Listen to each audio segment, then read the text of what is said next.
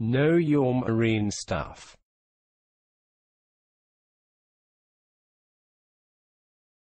Auxiliary boiler explosion on MV Manhattan Bridge.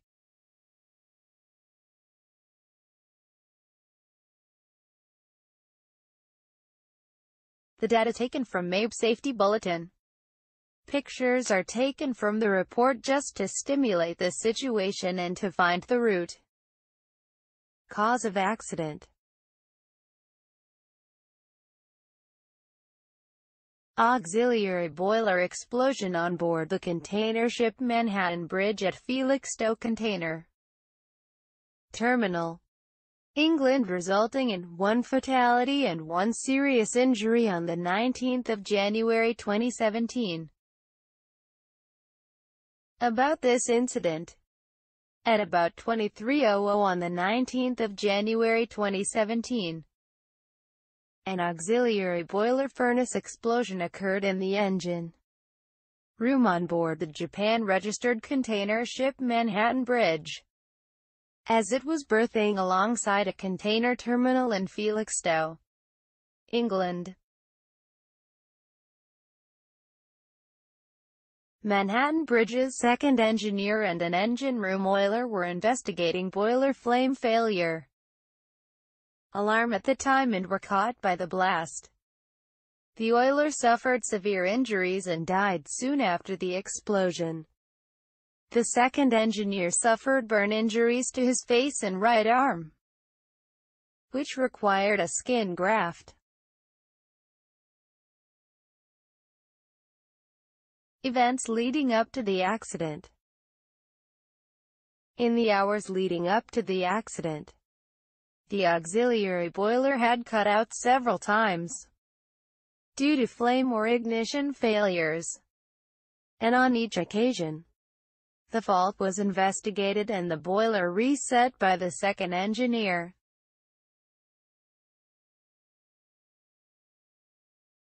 The boiler explosion occurred while the second engineer and the oiler were trying to restart the boiler burner unit following a flame failure cutout. The force of the explosion blew open the boiler burner unit door. The actual door of boiler burner is shown here.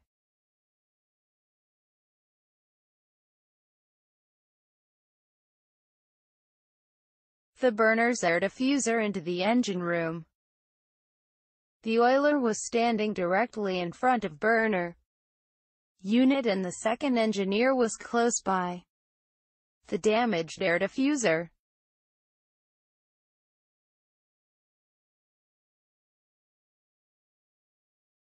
Following the incident, examination of the boiler fuel system by the burner unit manufacturer.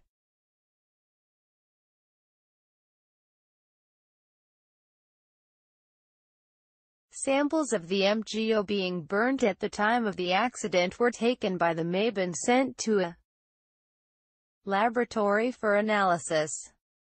The tests found that fuel had a CFPP cold filter plugging point of 14 degrees Celsius and a pour point of less than -9 degrees Celsius, requiring a minimum fuel operating temperature of 15 degrees Celsius. Ambient air temperature at Felixstowe on the 19th of January 2017 was about 4 degrees Celsius, low enough for wax formation. The cloud point of the fuel could not be obtained because the test samples had a dark appearance, which was attributed to the mixing of residual HFO deposits with the MGO in the system pipework. Safety issues. Industry reports indicate an increased incidence of boiler and marine diesel engine performance problems in colder waters following the implementation of the more stringent sulfur emissions limit. This has been attributed to the increased paraffin content found in some low-sulfur distillate fuels, MGOs, and the subsequent formation of waxy deposits. in filters and pipework can cause intermittent and incomplete combustion to the point of flame failure. The paraffin content of MGOs varies globally due to the regional composition of crude oil and variation in refinery processes. There are 3 measurable stages in the waxing process for distillate fuel. These are CP, CFPP and PP. CP equals cloud point. CFPP equals cold filter plugging point. PP equals pour point. The first discernible stage, CP, is defined as the temperature at which wax crystals start to visibly form in the fuel and a transparent fuel becomes cloudy or hazy.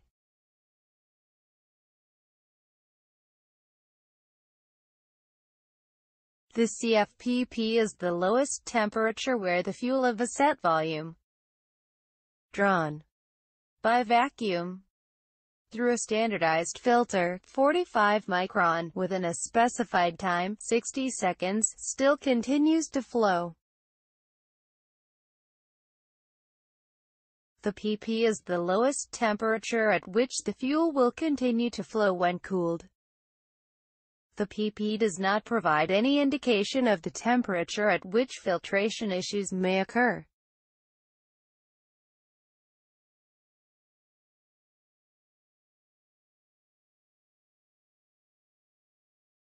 What happened at MV Manhattan Bridge?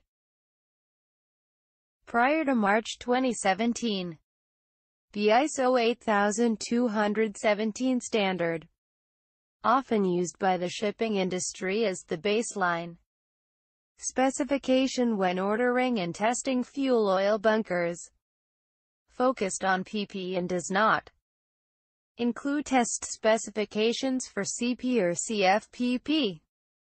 As a consequence, the MGO loaded on board Manhattan Bridge in Rotterdam was not subject to CP or CFPP testing. Safety lessons. It is essential that vessel operators carefully consider anticipated ambient air and sea temperature that will be experienced during the voyage when purchasing low-sulfur MGO bunkers. Such information should be used to identify the required cold flow characteristics of the fuel being supplied using CP and CFPP as key metrics. When this is impractical, it is important to establish the CP and CFPP of the fuels carried on board through sample testing.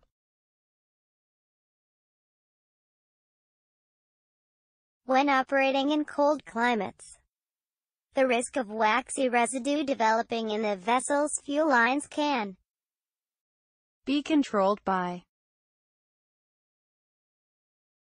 1. Closely monitoring the visual appearance of low-sulfur MGO bunkers for signs of wax precipitation. 2. Conducting regular fuel filter inspections and close monitoring of fuel system pressures. 3. Maintaining the temperature of the low-sulfur MGO in the vessel's tanks and the pipework above the CP and CFPP temperatures to avoid the possibility of filter blocking. The addition of cold flow improver chemicals to the low-sulfur MGO in the vessel storage tanks should only be considered as a last resort under the strict guidance of an additive supplier. Thanks for watching. Please like and subscribe our channel.